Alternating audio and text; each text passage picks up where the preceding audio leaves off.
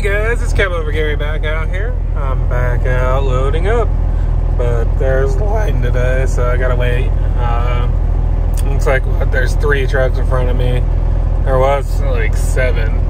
It's the busiest I've seen this place. But yeah, I'll set you up when I get out to load up and hopefully finally get you some good footage of loading and stuff. So I just want to thank again. I got to my 1,000 subscriber goal, which is really cool, and gonna keep going, see what happens. I don't know, you guys seem to like what I do. I think, I don't know, comments are always good and suggestions, so I try to listen to them and do what I can to accommodate them. So help me guys help me out on what you guys like to see and what you don't like to see, and we'll keep going from there. Please don't forget to like and comment. It really helps me out by growing the channel, and then also to know what you guys are liking and what you guys aren't liking. So I'll be back in a second.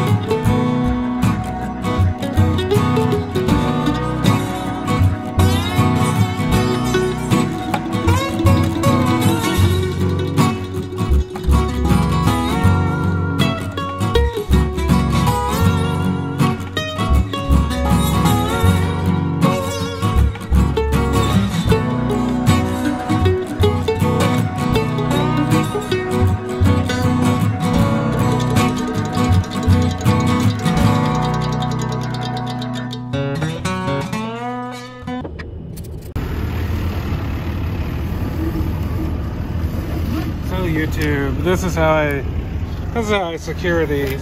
So you get the strap like this, just basically pull it back through, and then what you're gonna want to do is make a nice size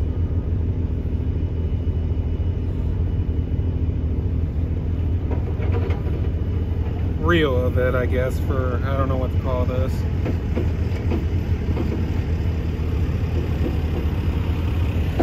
Then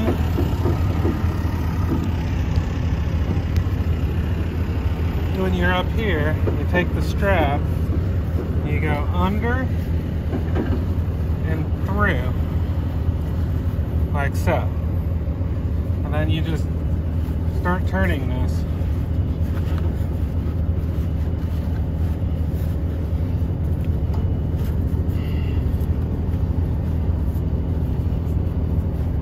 This one's not wanting to turn.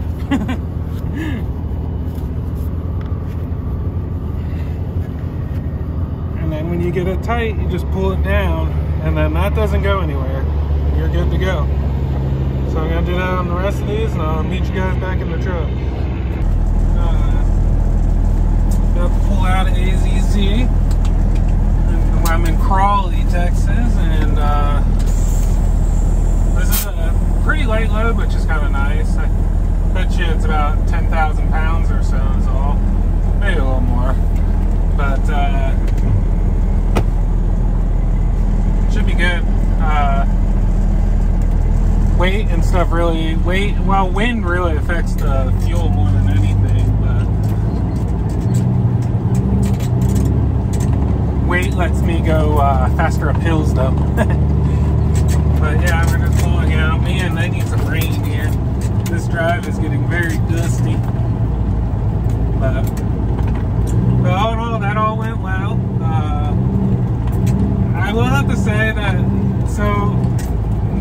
has a little bit of an issue with this place as far as time frame. Like they just can't get enough people to work, and they're backed up, and then very union ran. So like I was told to come here at 7 to load. Well, by the time the safety meeting was over, I had to go on a break, and I ended up sitting like 3 hours just because of that.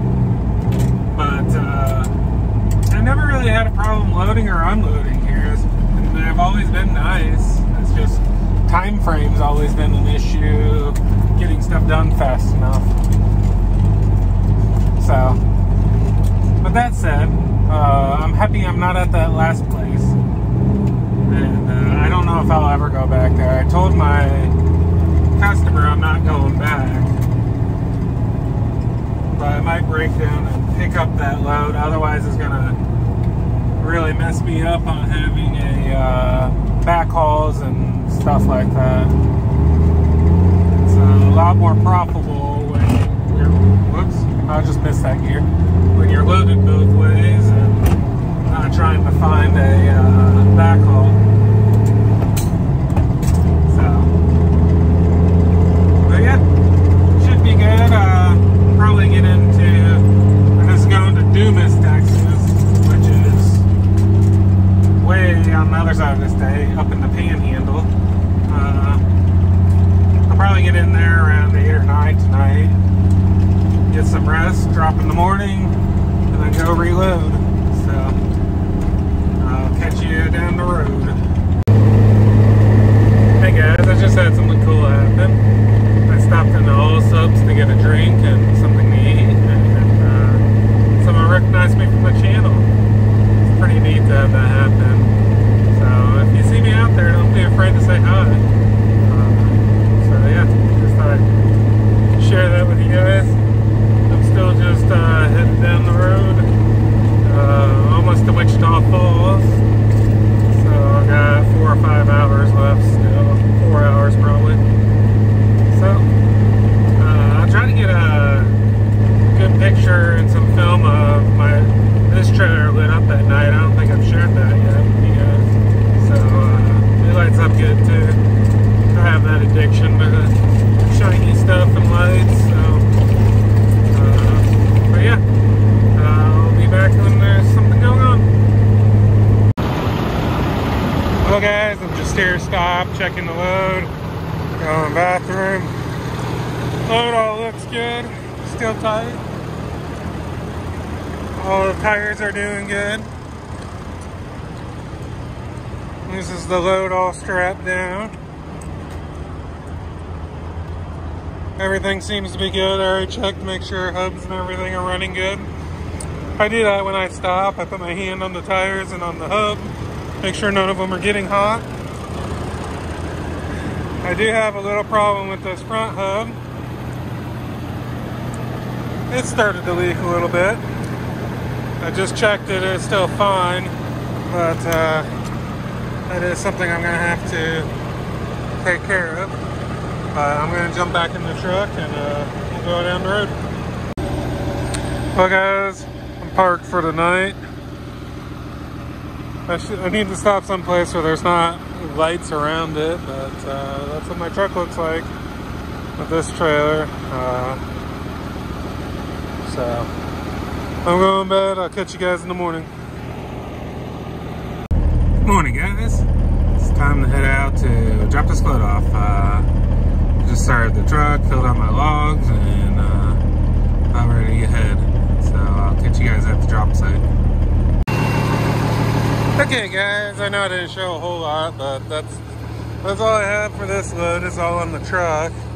So I'm back where I park, and I'm just waiting for the truck to air up so I can drop the trailer. It's all unhooked. Until the truck has air pressure, it won't drop the bags. It has to do with the switch, I guess. Sorry I didn't film a whole lot of that again. I'm a bad YouTuber, but I'm working on it. But I got that footage out at the scrapyard. That's pretty cool. So, well, once this reaches pressure, it'll drop down. So there, it hit the pressure, so now it's dropping down. Hopefully getting on the jacks. And looks like it might be hung up a little bit on my hitch. Might have to rattle the truck a little bit. I'll get in there and do that, but yeah, it just needs to pop off of there. So I'll get in there and we'll get that done. So we're at a new galvanizer. This is in Alvarado called Sabre. This place is massive. So I had security checking and everything. But I unstrapped in the staging area. I'm just getting waited and told what to do.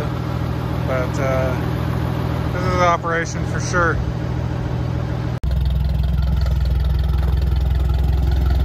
Bob's out of hibernation.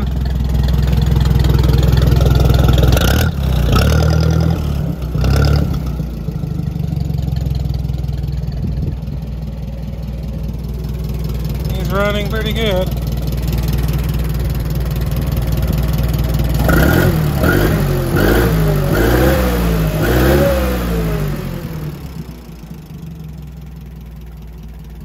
Just thought to let you know you sold your best running forklift.